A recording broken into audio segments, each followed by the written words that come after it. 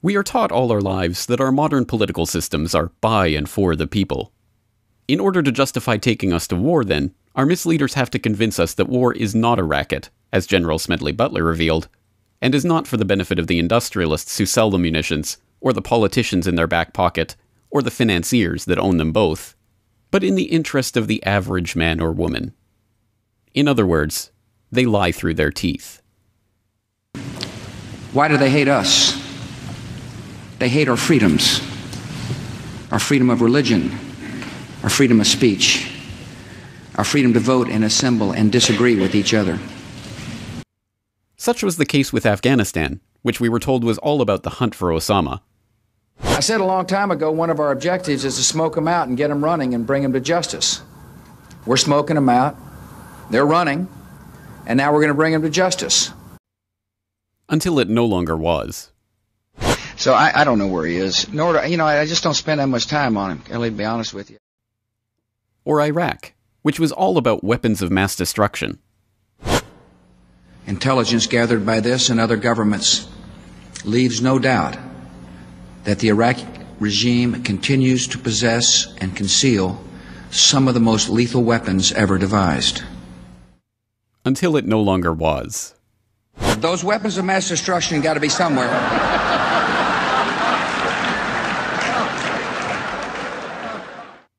By the time the original lie is exposed, it no longer matters why the war was started, only that it continues as long as it needs to.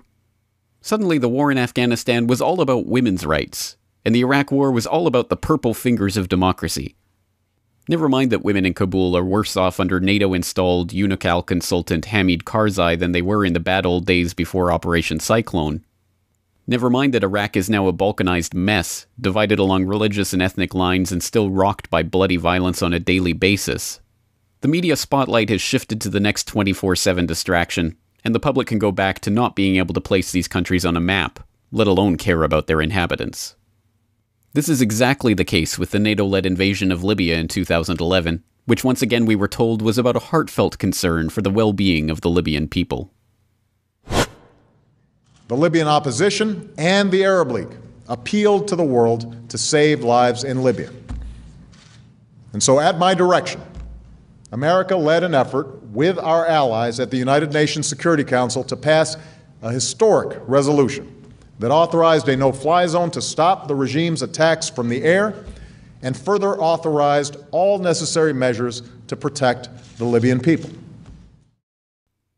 If this compassion for the plight of men and women in Libya was so heartfelt, why is it that you have heard nothing whatsoever about Libya in the last 2 years from the same politicians and talking heads who persuaded you that dropping bombs on the country was the only way to save it? Is it because the situation was resolved with the death of Gaddafi, and the virtuous Western-backed freedom fighters have established a happy, prosperous, functioning society of peace and happiness? Of course not. Libya is on the way to becoming a terrorist outpost for possible future attacks on Europe. The prospect has been raised by Libya's former prime minister, who came to power following the overthrow of the Gaddafi regime. He recently fled the country, where rival militias run rampant and are in de facto control of the state. On a quiet Mediterranean night, you might think all is well in Tripoli, until suddenly it's not. We filmed from our hotel balcony as two rival militia clashed. It turned into the worst fighting since the overthrow of Colonel Gaddafi. Libya's weak government has no control. The men with guns are a law unto themselves. The brigades who spearheaded the Libyan revolution now threaten to destroy it. Once again, the public was lied to just enough to convince them that war was necessary to maintain peace. And now that the real mission has been accomplished, and Libya's gold has been stolen, and its central bank has been established, and its AFRICOM-resisting leader has been killed, and it has been established as an operations base for NATO's Al-Qaeda mercenaries, they couldn't care less about the lives of the Libyan people. Earlier this week, Faraj Mufta, a spokesman for the largest Arab tribe in Libya, the Warfala tribe, joined me on the Corbett Report to discuss what life is like in Libya now that the NATO powers and their foreign jihadist assets have taken over the country. Every day you will hear someone kidnapped, military officers kidnapped, any civilian people kidnapped, has been kidnapped by militia. Nobody knows how this story was happening in Libya.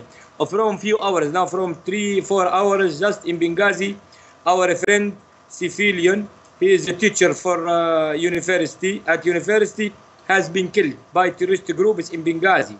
And they announced that they will kill anyone against them, from police office, from military, from anyone who is not a member of Al-Qaeda or terrorist groups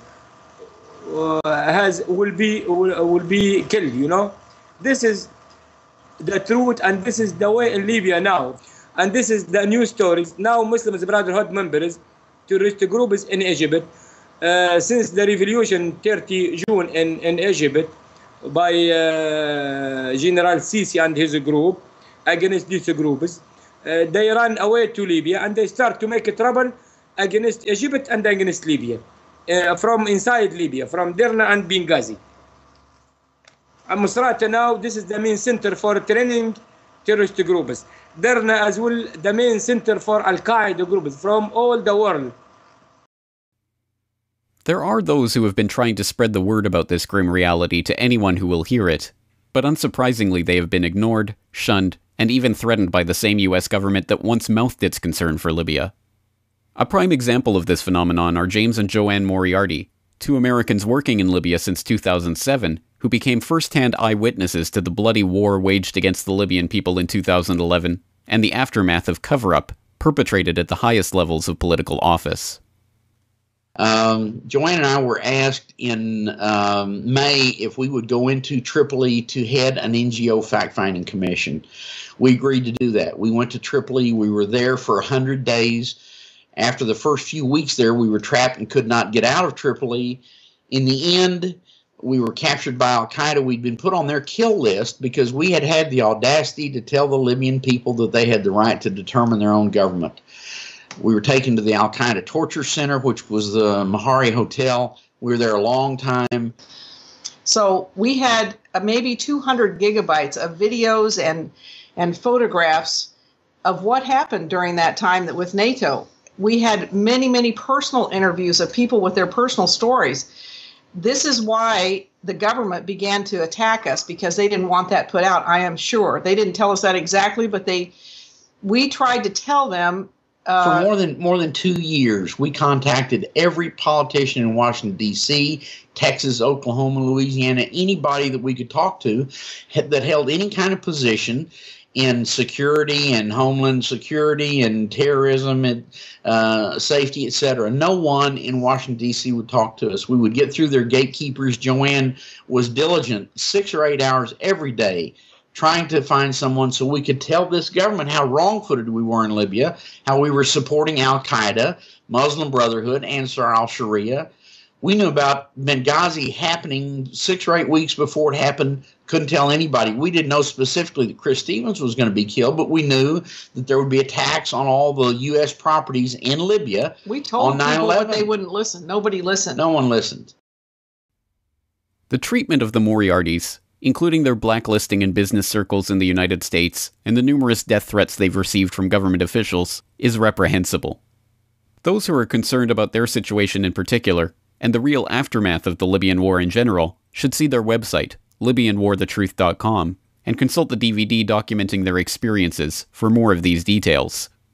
But as long as we continue letting politicians lie about their concern for people around the world, whether it be the Egyptians in Tahrir Square who are now living through an era of chaos and upheaval while being virtually ignored by the politicians and commentators who pretended to care for them, or the Ukrainians who have just been signed into IMF debt slavery by the same forces that pretended to care about their plight, the same scenes of violence and misery will take place over and over again, at the expense of the masses, and for the benefit of the few at the very top.